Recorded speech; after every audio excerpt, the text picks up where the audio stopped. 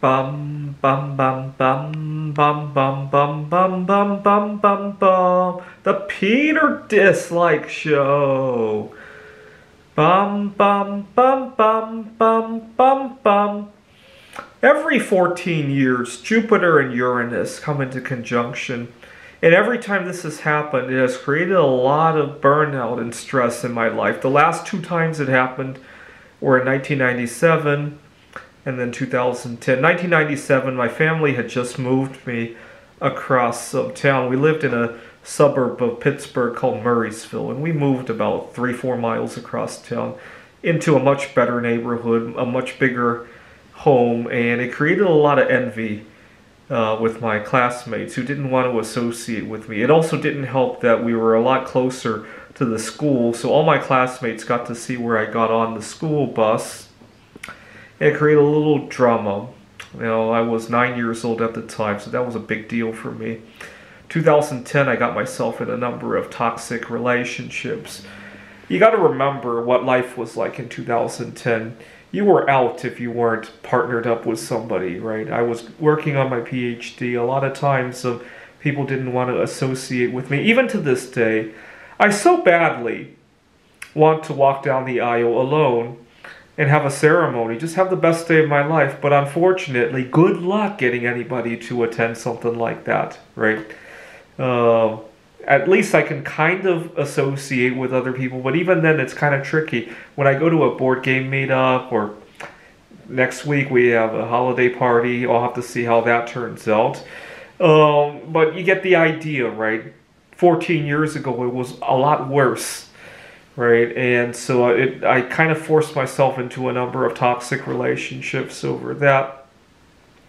And I'm really nervous to see the next couple of months. Actually, something I saw in the news also gives me a lot of concern. So we all know about this year Taylor Swift has been doing really well. And she recently got back together with an ex-boyfriend of hers, Taylor Lautner. And the last time they were together was also during the time of the conjunction of Jupiter and Uranus. So I see a lot of history repeating itself, right? And so last time the conjunction happened just as we were recovering from a recession. This time it happens just as we're recovering from the COVID recession.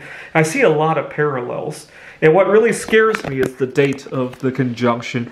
April 20 of 2024. The last time the conjunction was on, the first one was on June 8th. So right now we are basically in January of 2020, just as the second wave of my burnout that time around was just about to begin. If I remember my personal life, I had a burnout in the fall semester of 2009. I did a little traveling during the Thanksgiving, Christmas of 2009. I came back and I got myself in the second toxic relationship. So I'm starting to worry that this current recovery is just that, right? Before the second, much bigger, deeper wave, right?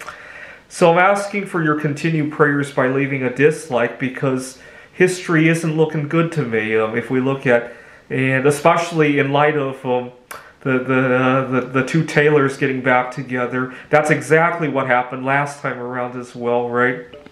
This is the Peter Dislike Show. Bum bum bum bum bum bum bum bum bum bum bum bum. The Peter Dislike Show. Bum bum bum bum bum bum bum.